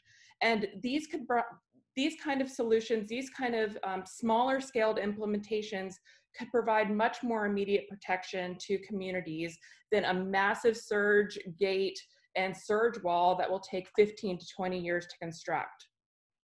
Additionally, we do need a more in-depth study to determine if the risk to industrial facilities in the ship channel can be mitigated with targeted industry-funded interventions. We know that some of the tanks and facilities are much riskier than others, and we would call on Harris County to appoint a task force to oversee this effort of studying this immediately. There's no reason to allow a few facilities to present a large risk to our ecosystem and to our residents while we're trying to pursue these broader coastal protections. And finally, industry first and foremost should be responsible for their own protection. If any facility is at risk from storm surge or any other hurricane impacts, they should be responsible for their investments and making those investments to improve their security. And again, at the end of the day, no one project, no silver bullet is going to protect everyone from hurricane risk, and that includes storm surge. But by investing in community-driven projects that provide necessary protections along Galveston Bay, down to the Galveston Island, Bolivar Peninsula, and including restoring our natural systems like our wetlands, beaches, and oyster reefs, we can start providing protections now, not 15 years down the road when conditions will have certainly changed and construction costs will have increased. Next slide, Azure.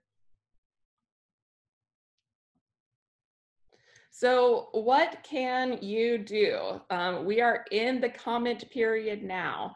And as Azure has mentioned, as others have mentioned here today, this is a credible study. This is lengthy. It's over 600 pages long. It's a lot to take in, especially in our minimum 45 days. And so we would ask all of you tonight to visit this link that you see here on the page and help us ask for an extension until February 1st of next year. That would give us a full 90 days to review this project, while not including the holidays that are coming up, which I think is really not very fair of the Corps to consider our holidays, especially given the tough time that we are all having right now of trying to take as much time with family, in whatever way that looks like, to be reading over a very lengthy, technical, honestly boring, but critically important document during that special time. So help us call on the Corps to get this extension till February 1st. What's special about this link is that it will not only be asking the Corps directly, but we'll be asking all of your elected officials, from our federal representatives to our state representatives.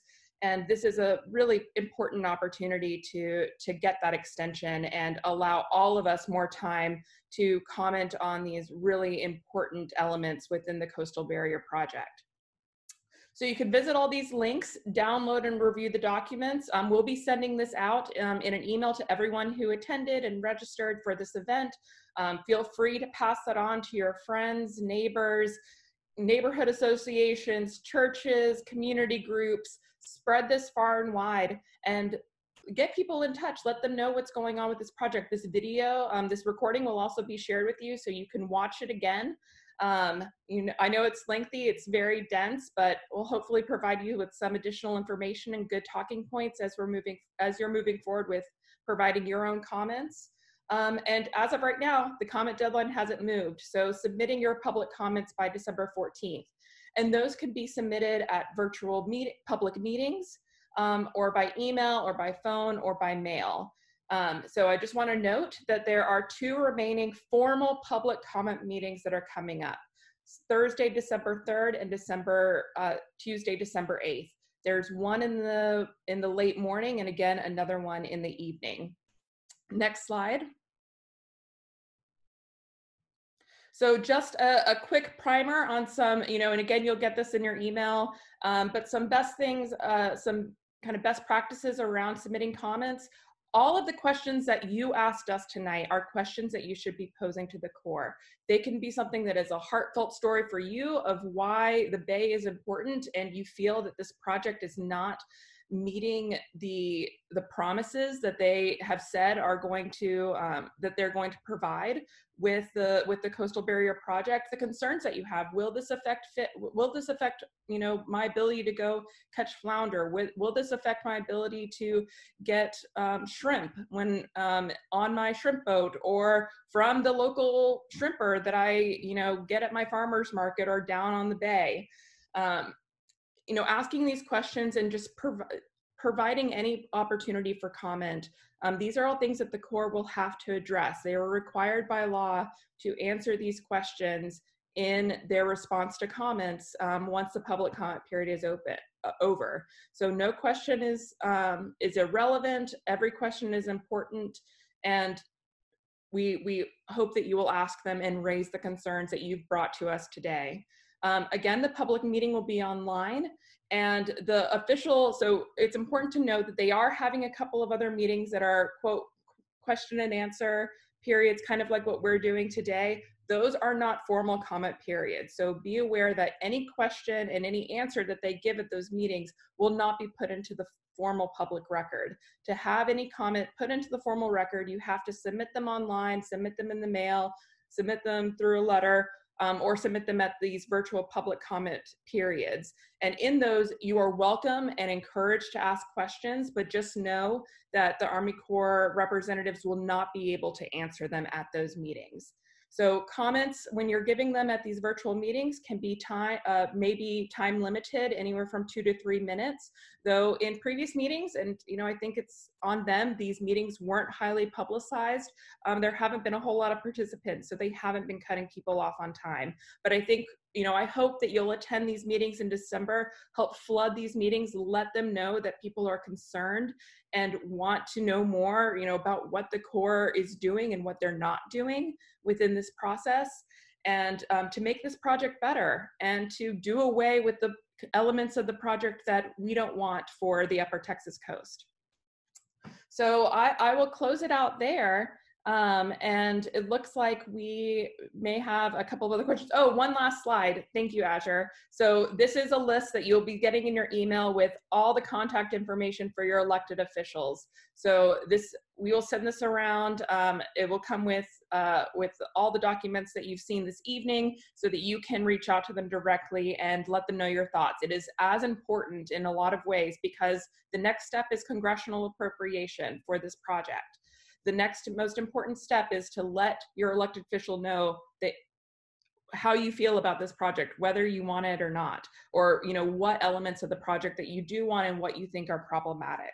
So let the Corps know what you think. That's critically important, but it's also just as important to let your elected officials know what you think about this project, because they're the ones that are going to be pursuing the funding for the Texas match, as well as for the congressional funds as well.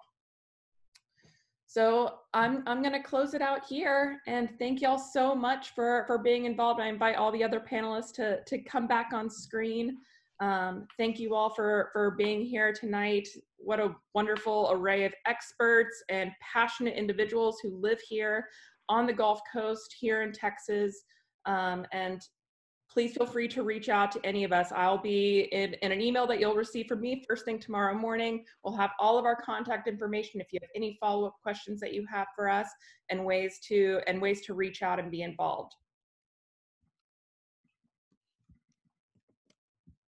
Thank you very much, Jordan. And thank you, everybody. Thank you, all the participants. I know we've gone very long, and I have a large part of the responsibility for that. But if people want to stick around a little bit, there are one question I saw pop up, and we could maybe take a couple more if everybody's okay with that. Do you want to just do a couple?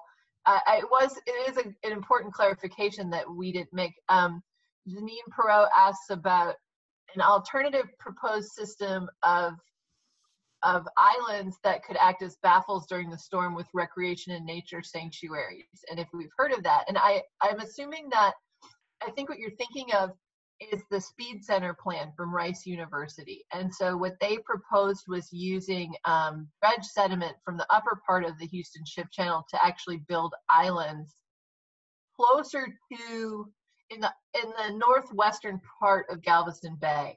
And so it would protect those communities, Seabrook and Kemah and LaPorte and those areas from surge, and they would actually have gates within that.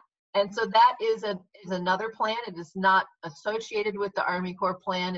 It's been proposed by the Speed Center.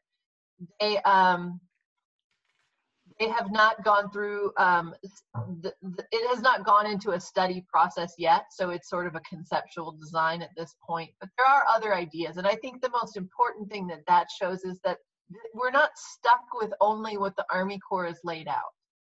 There are a lot of ways to improve coastal protection in our area, and the Army Corps is a very narrow view of that, and so we need to look at a lot of other plans.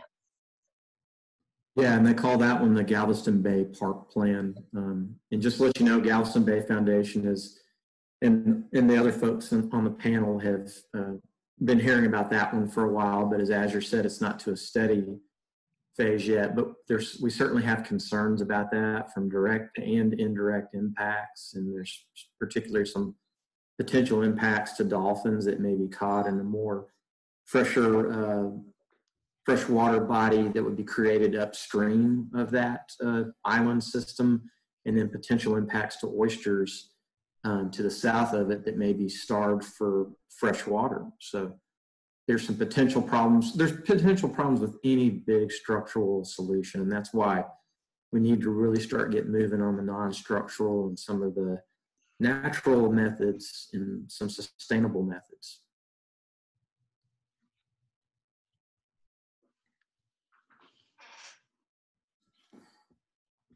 I think that's it. Do you see any other questions that? Got it all.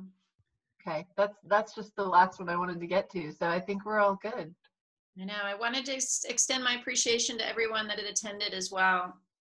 It was a long 2 hours and lots of information. And, you know, please, again, just comment. Mm-hmm. Yes. Yes, thank you all so much. Really appreciate your participation. Mm-hmm. Same here from me. Appreciate your participation. Thanks, everyone. You'll be hearing from us very soon, and we'll be in touch. And again, feel free to reach out to any of us. You'll have all of our contact information all in one place in your inboxes tomorrow. So thank y'all. Have a wonderful night, and enjoy your evening. Thank you. Good night, y'all. Thanks. Thank you very much. Bye-bye. Bye. Bye.